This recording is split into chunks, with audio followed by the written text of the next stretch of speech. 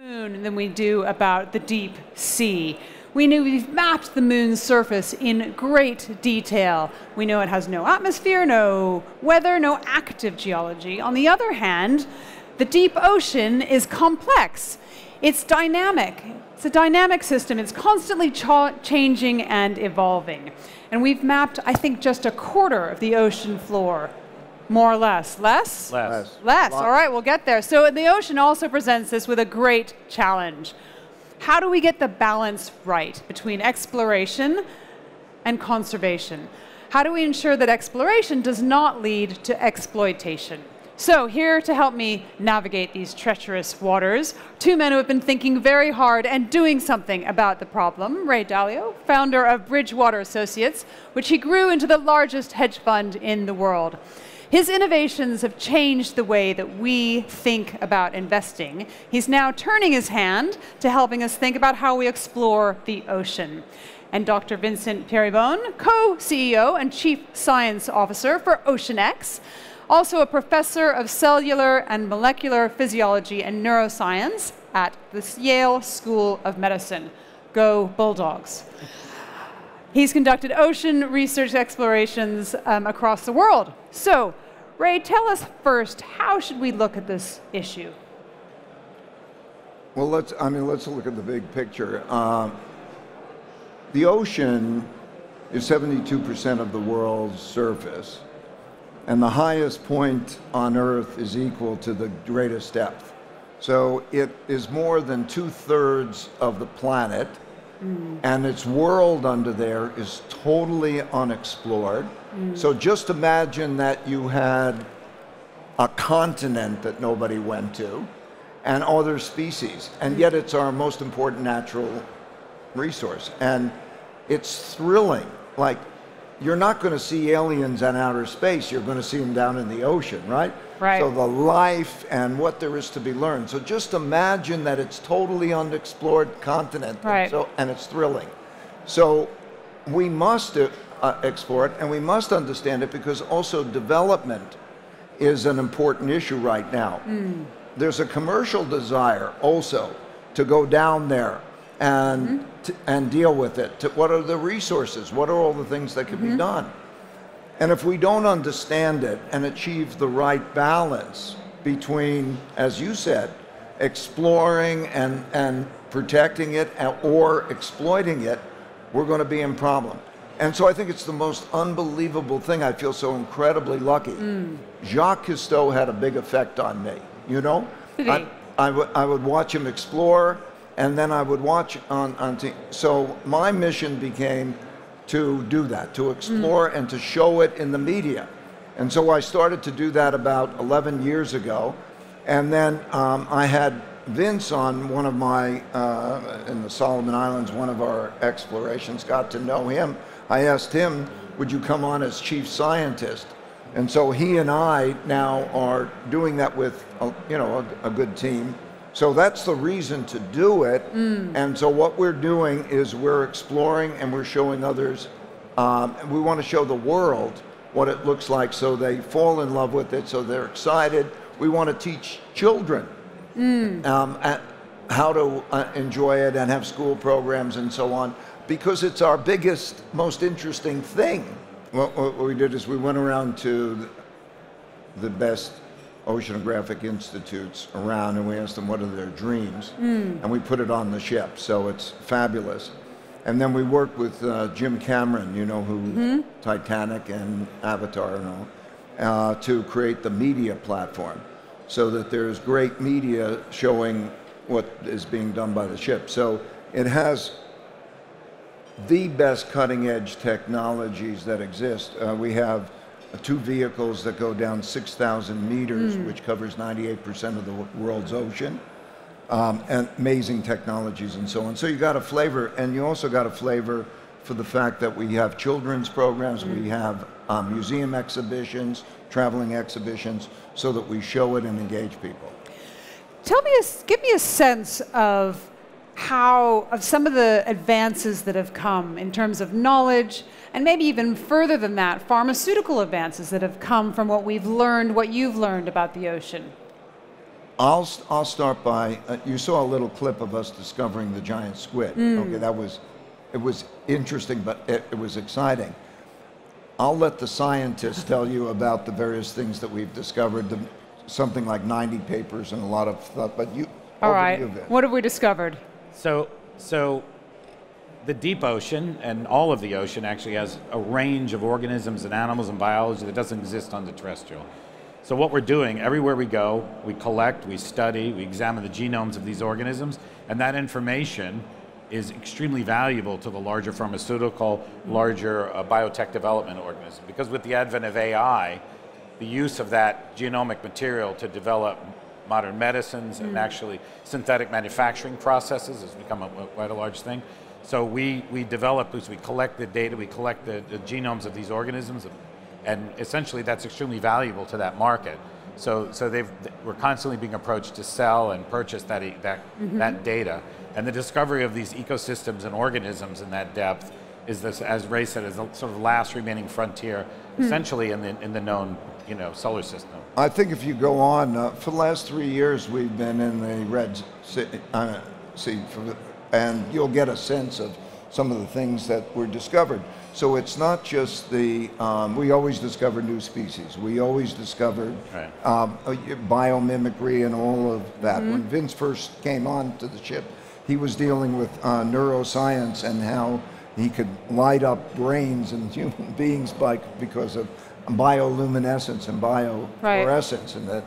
But tell them about some of the discoveries that we found in the Red Sea since we're here. Tell them about the Red Sea. So we've been mapping all the way from the Fairsun Islands all the way through to the Jordan coast. Mapping, collecting, studying the organisms in this. And Carlos, who was just here on the stage earlier, was the leader of that expedition, discovering 5 new families of coral sitting out here in these waters, discovering animals that live in the depths of the Red Sea because the Red Sea is so warm. So entire collections of animals that were not known to exist at all in that depth. So corals, sponges, types of invertebrates, and in those, as Ray is saying, are all this extreme chemistry and all this extreme life that's like being on another planet. The Red Sea is odd because the deeper you go, the hotter it gets, which is unusual anywhere else in the world. So having animals that live around there, also animals that live on plastic, that consume plastic. We found organisms that live on. We don't want to tell anybody about that, though, do we? Well, that's a major campaign to see how they live and ecosystems that are developed. Also living around petroleum deposits, living off of petroleum deposits. So all that was part of what the adventure we saw in the Red Sea. And then tell them about geology. In other words, you were not just discovering species and all the other stuff that you referred to, but making clear what the geological discoveries are.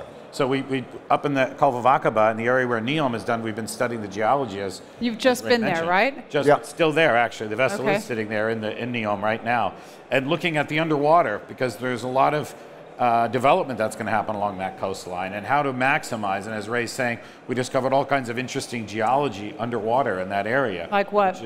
Which is valuable to know places where it's Moses safe to do crossing the the parting of the Red Sea. All right, I'm off on the touch. Right. We found this enormous crack that runs between the Egyptian coast and Saudi Arabia that is now being viewed as a potential idea of where the sea might have actually parted around 2,000 years ago. Years ago. Maybe that was part of the phenomenon that led to the it's a beautiful crack, and it runs right across from Tehran Island all the way to Sharm el-Sheikh. How extraordinary. But the geology is very important there, because also to think about the stability or the instability of the area and how you're dealing with that.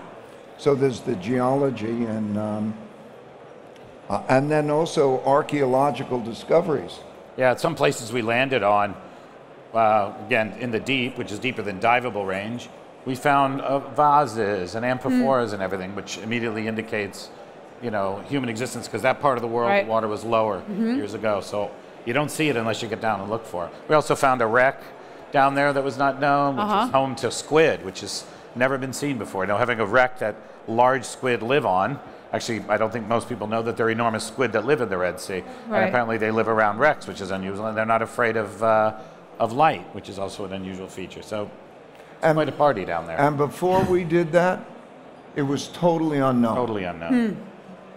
And so the Red Sea is just one of the places that we're going. We're Right. now going to other places, Indonesia, other places. So let's talk similar about Indonesia, because there's an interesting example there about the mangroves as carbon sequestration. And when I was thinking about what you were doing there, it sounds like you're mapping all the way from the coastline, That's right, all the way to the deep oceans, and looking at where tsunamis might start. So there's a variety of things, of ways, if we were going to actually quantify the value of what you're doing, you're able to look from everything from carbon sequestration to how tsunamis might form. So tell us a little bit about what you're doing in Indonesia as well. I'll tell you the big picture, and he'll tell you the real stuff. The big picture is that Indonesia has the greatest underwater biodiversity in the world, and it's enormous, and they don't know what's there at all. And Indonesia's changing. Indonesia's developing. So the government needs to understand what's there, and then to have a plan for dealing what's there. Right. And so, okay, now Vince, you'll tell about all the particulars that they're interested in looking at. You mentioned mangroves, for example. Right. Mangroves are a little bit in competition with coastal development. But on the other hand, they're great protectors against tsunamis, and that area is a huge tsunami risk. So part of what we'll be doing when we're in Indonesia next year is, as you said, mapping the potential fault lines, which have never been mapped. Actually, the largest tsunami that erupted a few years ago that caused a huge amount of death and loss came from a particular area in Indonesia. It's never actually been mapped on, it's never been seen underwater. We'll go see that for the first time. The Java Trench in the south, very dangerous zone. There's an area there that has virtually no seismic activity, and what that means is it's going to have big seismic activity. Also never seen that area. So very interested to go down and put sensors and seismic monitors in that area. Very important to give a heads up when that shifts down the wall. So as Ray said, the entire region, those two plates are crashing, full of seismic activity, something like 200 earthquakes a day in that area, very small ones.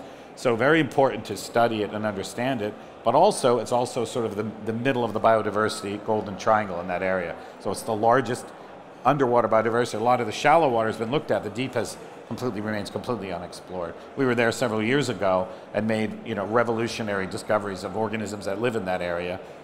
Now we're going to go back with a much more efficient platform. And so then what we do is we, I don't know, do you call it film anymore? I don't know. Make content. We make content. Thank you for the help.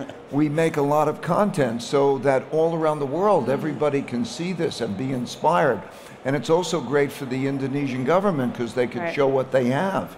And then we take all the data, we have fabulous data, and we make the data all available for everybody. I've watched some of the YouTube videos, and they are absolutely fantastic. And they come out with very regular, on a regular calendar, regular content calendar, in fact.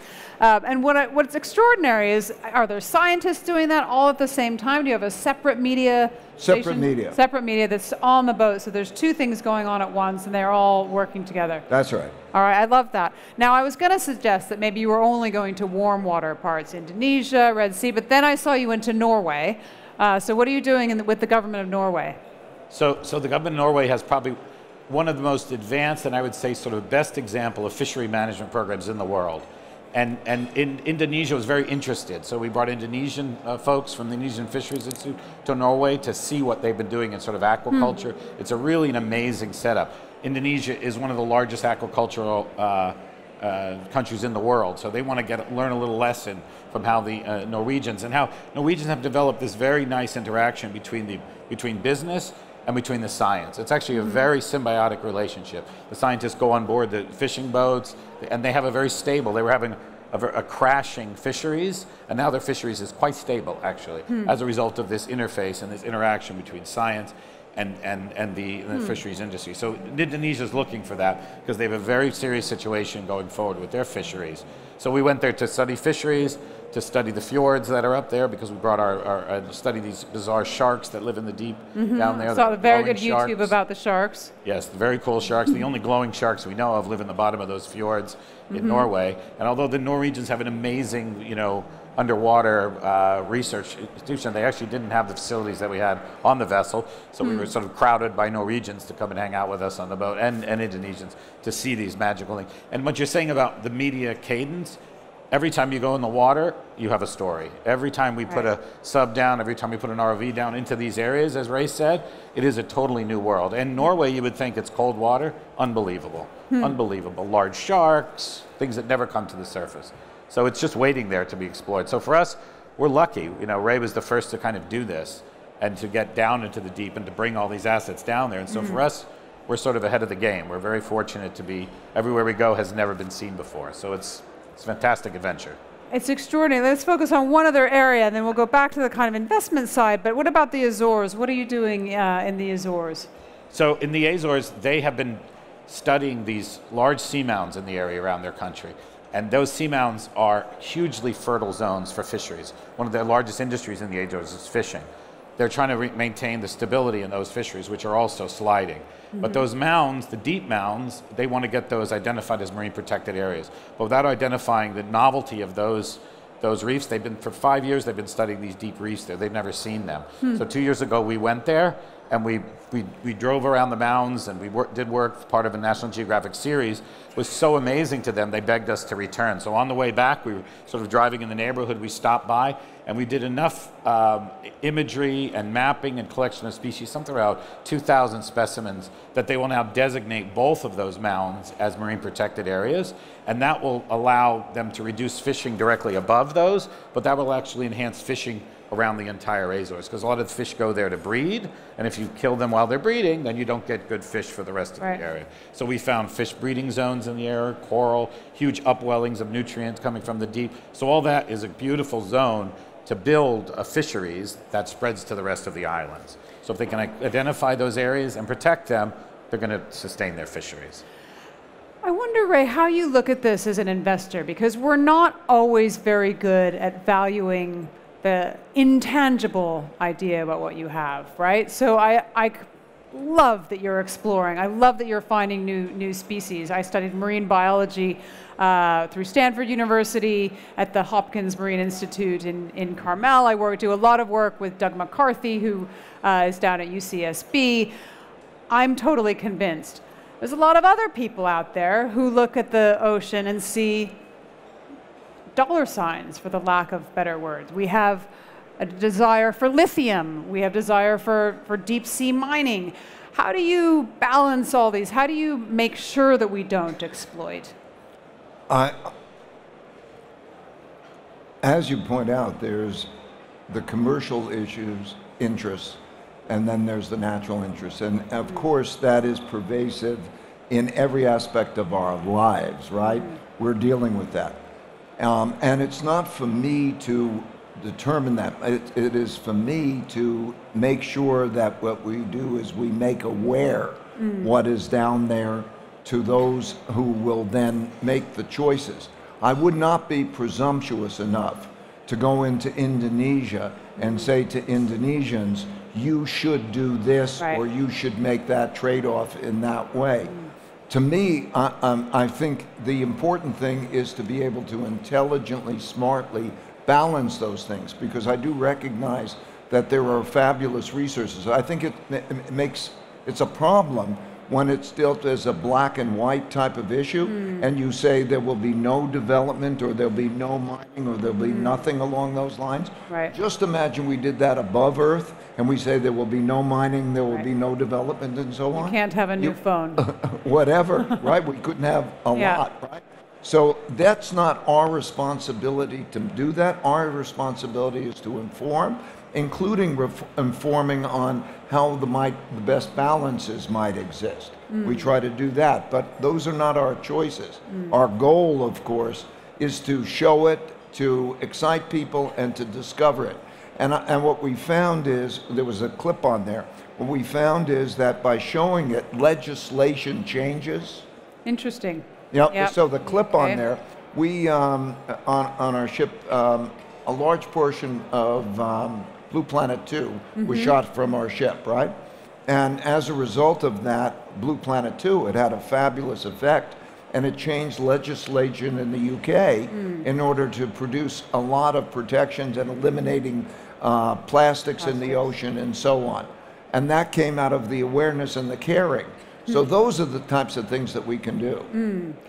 So what about the areas, well, What about the areas of the deep sea that don't belong to any country, that don't belong to Indonesia, that are out there beyond, take the Clarion-Clipperton zone outside of, from the Gulf of Mexico, I believe, in between the Gulf of Mexico and Hawaii, where there's interest in mining, but there's also been, I believe, a sponge found. 5,000 new species have been found there just in the last few years, and one of the sponges found there has been linked to the fight, may hold the key to be a powerful weapon in the fight against antibiotic resistance, right? So you hold these things both at the same time.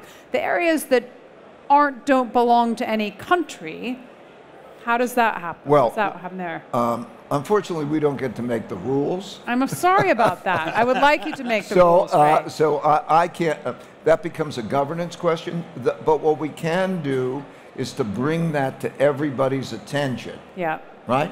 We've worked very closely with the United Nations on issues like this, okay? With their attention, with them being informed, then choices can be made regarding governance.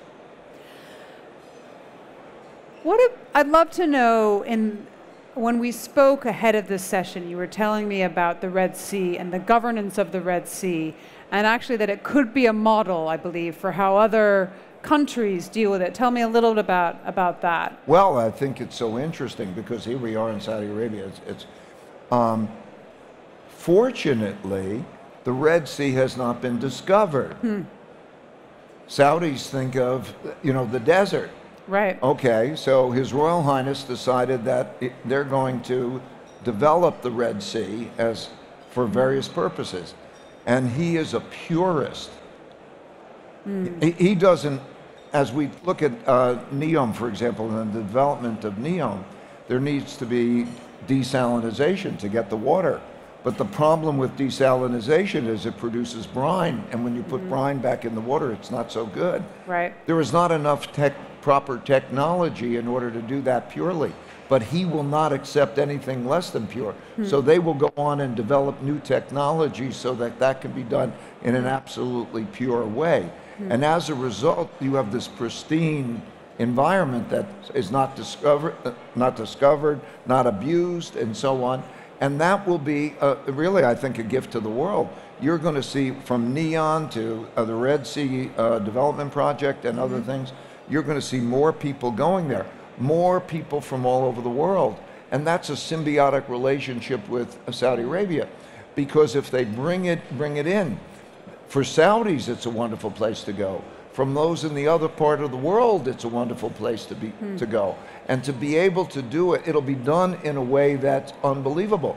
Unbelievably pure and unbelievably exciting. I wish I could tell you all of the things that will be in store that will be blowing your mind. Right. Because when you go there, you are going to experience the ocean in a way that you can't otherwise, and it's connected with these other environments. So that's what's going on there. Fascinating. Give us a sense of what's next for OceanX. Where else are you going to be going? Well, we're going to go, after we finish this, we're going to go to COP28 and through the Gulf, and thanks to Abu Dhabi and their interest in exploration, and we'll do exploration in the Gulf.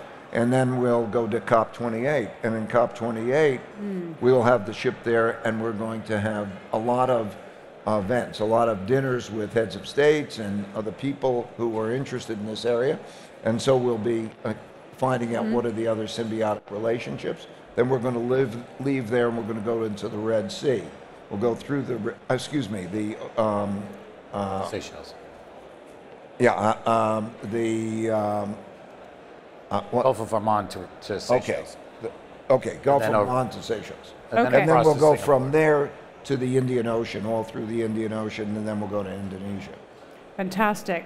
You looking for a journalist to come along with that? Always looking for partners. Yes. Great. We show it. Just tell us what you'd like from the audience here. What would you like them to do, both of you? Vincent. Well, I guess one of the things that's such an advantage of being an OceanX is traveling the world and seeing things. And we see things that work and things that don't work.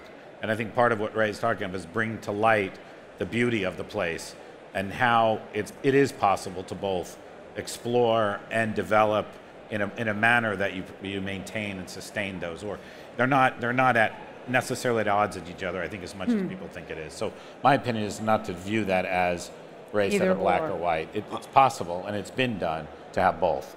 Two things I'd like.